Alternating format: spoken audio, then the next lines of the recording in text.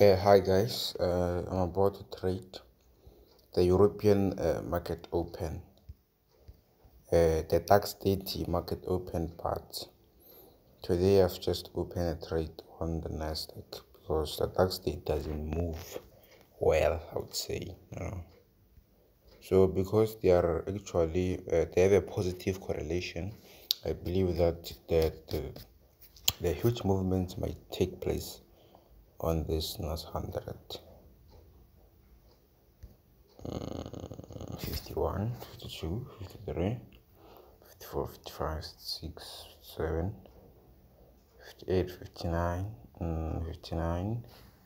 1 minute left.